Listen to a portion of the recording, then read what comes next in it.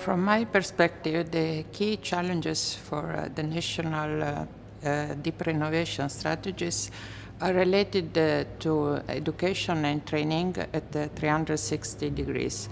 It begins with the politicians, but also with the engineers, architects, workers, final citizen, everybody.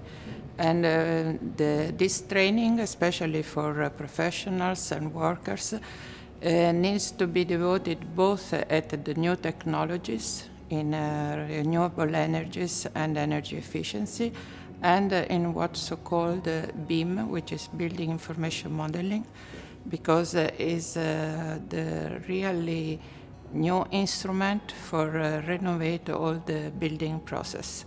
And it's important that everybody is aware of the fact that this technology can save money, can save energy, can improve our lives.